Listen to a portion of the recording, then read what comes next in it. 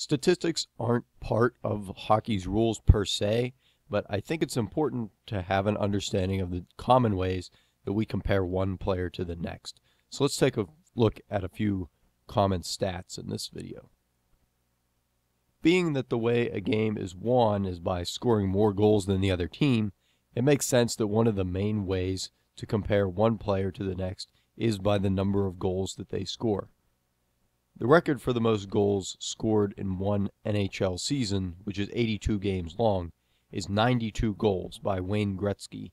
He's considered to be one of, if not the best player in the history of hockey. He scored those 92 goals during the 1981-82 season, and for a few reasons, you probably won't see that record broken anytime soon. The main reason is that goalies wore smaller pads back then, and scoring in general across the league was higher. Still, it's quite an accomplishment, and as I said, I doubt it'll be broken anytime soon. To give you a better idea of the modern game, Alex Ovechkin scored 65 goals in 2007-2008, so that's the most anybody scored in the last 10 years.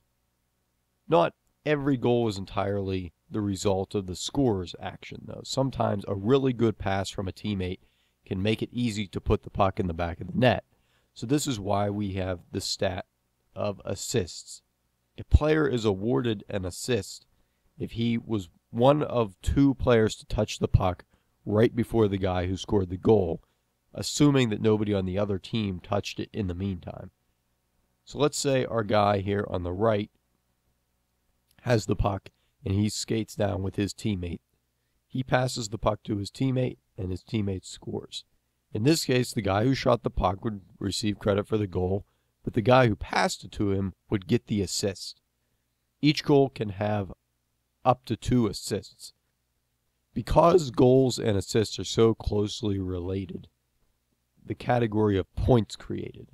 And points are very simple to calculate. It's simply the number of goals that a player has added to the number of assists that he has. Plus minus is a very simple way to try to incorporate both offense and defense into one stat. The way that it works is that if you are on the ice when your team scores a goal, you get a +1. And if you are on the ice when the other team scores a goal, you get a -1. There are a few exceptions to this. First, power play goals are not considered for plus minus. So a power play goal will not earn you a plus, and if you are on the penalty kill and the other team scores against you, that will not count against you. It's not a minus. A shorthanded goal, though, is counted in plus minus. Another record that you will probably never see broken is Bobby Orr's plus minus record of 124 in one season. Nowadays, you're really good if you get around a +30 over the whole season. To get a +40 or 50 is rare, but it is possible.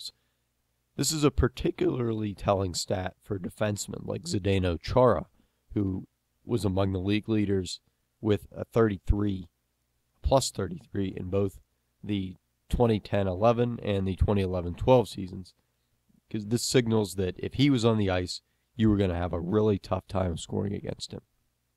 You might hear somebody refer to something called PIMS, and what PIMS means is just the way we pronounce PIM, which is an abbreviation for penalties in minutes. Because penalties have varying lengths, usually 2 or 5 minutes, it is more fair to keep track of penalty minutes rather than the number of penalties a player is called for. The league leader in penalty minutes will probably be somewhere in the 200s over a season, though they could get up into the 300s if they are particularly hardcore.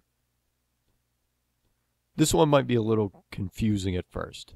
Taking a shot seems like a simple enough stat to keep track of, but if it is to be counted as a shot on goal, it must, in the judgment of a scorekeeper, be a shot that would have gone into the net had the goalie not been there to stop it. Technically, even if a shot gets past the goalie but hits the goalpost and bounces away, it is not counted as a shot on goal. Block shots, or shots that go wide of the net, are also not counted. So usually when you hear somebody refer to the number of shots a player or a team has, they are talking about the number of shots on goal. As a side note, I am noticing more and more announcers referring to attempted shots, which is different than shots on goal. Obviously, an attempted shot is anything that's whacked in the general vicinity of the goal, but not all of these will be counted as shots on goal.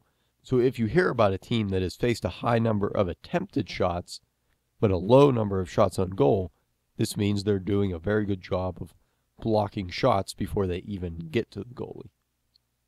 And speaking of goalies, as they have a highly specialized position, they also have their own set of stats. The simplest of goalie stats is probably the number of goals that they have allowed to go in the net, or goals against. Obviously, a shortcoming of this stat is going to be comparing goalies with a lot of playing time to those who haven't played as much, which is why we have our next stat of goals against average.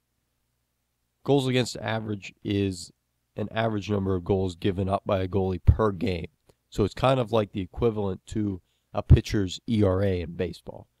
To find goals against average, we take the number of goals allowed, multiply this by 60, and then divide that value by the amount of time a goalie has played, being that one game is 60 minutes long.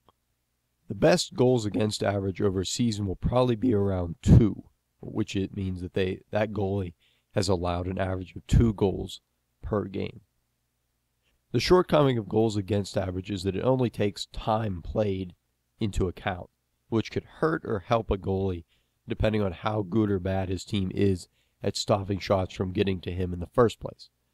A goalie could play a game and allow 2 goals on 10 shots or allow 2 goals on 30 shots. Even though both goalies' goals against average will be 2, they obviously have not been equal. This is why we have the stat of save percentage, which is simply the number of saves made divided by the number of shots that goalie has faced.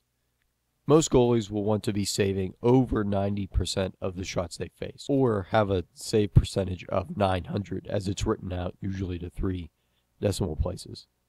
If you drop too far below that, you might not find yourself between the pipes for very much longer.